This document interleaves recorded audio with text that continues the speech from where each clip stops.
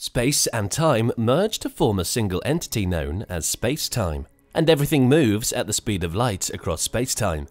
Even a motionless object moves at the speed of light, but only through time, not space. It is difficult to move across space at the speed of light because the item must be pushed from traveling in the time direction to moving more in the space direction. This is challenging because an object's mass grows as it travels faster and faster. Scientists have been attracted by the concept of light speed travel for decades. And now, NASA just admitted they've created something so advanced it can reach light speed. So stay tuned, as we're about to bring you this great information. The speed of light is regarded as a fundamental natural constant. Its relevance extends well beyond its function in characterizing an electromagnetic wave characteristic. It is the universe's sole limiting velocity, acting as an upper constraint on signal transmission speeds, and the speeds of all material particles. As it comes to light, it goes straight from point A to point B. Yet the trajectory may seem curved to a distant observer. The geometry of space is somewhat bent around a powerful gravitational source, such as a black hole or even the sun.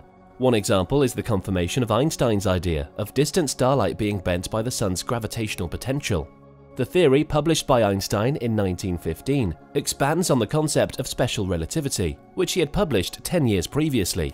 While special relativity claimed that space and time are inexorably linked, it did not recognize the presence of gravity.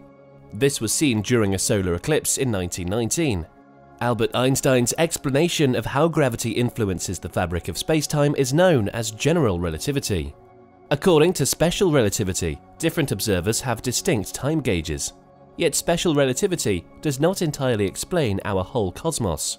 General relativity, its older sibling, provides the tools we employ to explain cosmic concerns. When we examine the universe's history through the lens of general relativity, we discover that the universe becomes more extensive with time. It used to be smaller and will get more prominent in the future. There is a clear relationship between a specific point in time and the extent of the universe. This enables us to build a universal clock, a timepiece, that has been ticking for almost 13 billion years. Indeed, the Earth's speed through the cosmos affects the clock. Still, using general relativity methods, we can effectively take that out and get the actual age of the universe. According to NASA, Einstein spent the decade between the two publications finding that extremely enormous objects stretch the fabric of space-time, causing a distortion that appears as gravity. During the scientific revolution, scientists started to reject Aristotelian scientific doctrines that had been considered orthodox for centuries. This included rejecting Aristotle's theory of light, which saw it as a disturbance in the air, and adopting the more mechanical idea that light was made up of individual atoms. They developed the Parker Solar Probe in 2018 to investigate the Sun's outer atmosphere, or corona, and to help answer some of our star's most fundamental issues. The probe was meant to study the solar wind, a stream of charged particles that emanates from the Sun and impacts the behavior of planets and other objects in our solar system.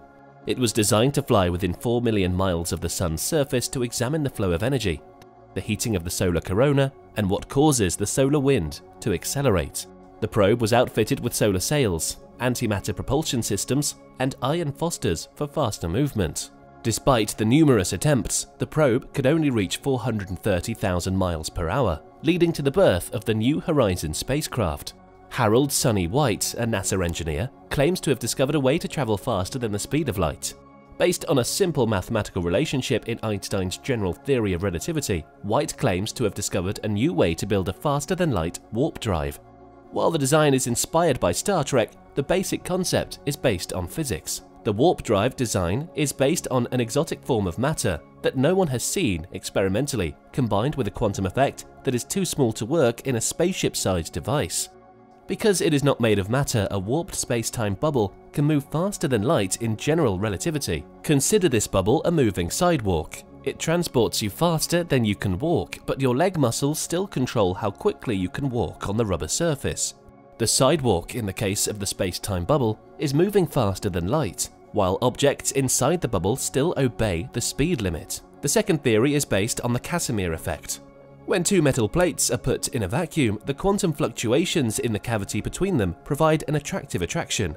In specific calculations, the Casimir effect indicates negative energy in the area between the plates. Still, no matter how you read it, it's a negligible quantity in comparison to the size of the apparatus. You'd need the equivalent of turning Jupiter's mass into energy to create a spaceship-sized warp bubble, utilizing the Casimir effect. White's research is primarily unpublished, and he claims he can't reveal any details because they are protected by non-disclosure agreements. This study is stretching the boundaries of physics to investigate the impossible. It has been investigated as a possible means of breaking the speed of light barrier by warping the fabric of space-time, rather than increasing the kinetic energy of an object, as stated by White. NASA developed the Advanced Propulsion Physics Laboratory for further research, dubbed the Eagle Works Laboratories. It is an advanced propulsion physics laboratory within NASA's Johnson Space Center.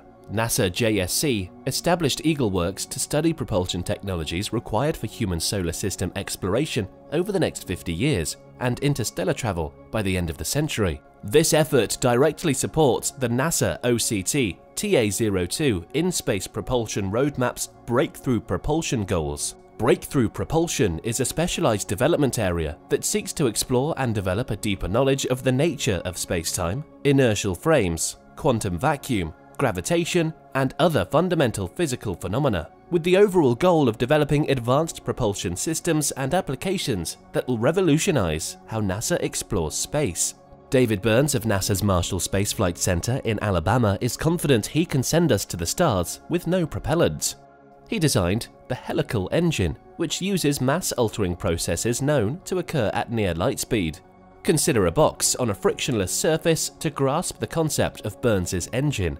There is a rod within the box down which a ring may move. If a spring within the box pushes the ring, it will glide down the rod in one direction while the box recoils. As the ring reaches the box's end, it will bounce backwards, and its recoil direction will also change. This is action-reaction, commonly known as Newton's third rule of motion. It usually limits the box to wiggle back and forth. Yet Burns wonders, what if the ring's mass is significantly more prominent in one way than another? The box would then get a stronger kick at one end than the other. The box would accelerate ahead because the action would outnumber the response. Thankfully, physics agrees with this change in mass. According to Einstein's theory of special relativity, things acquire mass as they are accelerated towards the speed of light, an effect that particle accelerators must account for. A simplified version of Burns's plan would be to replace the ring with a circular particle accelerator, in which ions are rapidly accelerated to relativistic speeds during one stroke and decelerated during the other. Nevertheless, Burns believes that ditching the box and rod and using the particle accelerator for lateral and circular movement makes more sense. In this case, the accelerator must be fashioned like a helix. It would also need to be around 200 meters long and 12 meters in diameter, needing 165 megawatts of electricity to create just 1 newton of thrust, roughly the same force required to write on a keyboard. As a result, the engine could only achieve relevant speeds in the frictionless space environment. If the EM drive works, astronauts could travel at unprecedented speeds and distances. At the same time, mankind may go onto Mars in days rather than months. This is because the speed of a spaceship is limited not by the quantity of fuel it carries, but by the rules of physics. However, we must first overcome 2 significant obstacles to utilizing the EM drive for interstellar travel: finding a reliable energy source to fuel the EM drive's motor and the effects of such rapid acceleration on the human body. Despite these obstacles, NASA is certain that the EM drive represents a significant advancement in space travel. We hope you enjoyed watching this video. If yes, we're sure you'd like this next video here. Thanks for watching.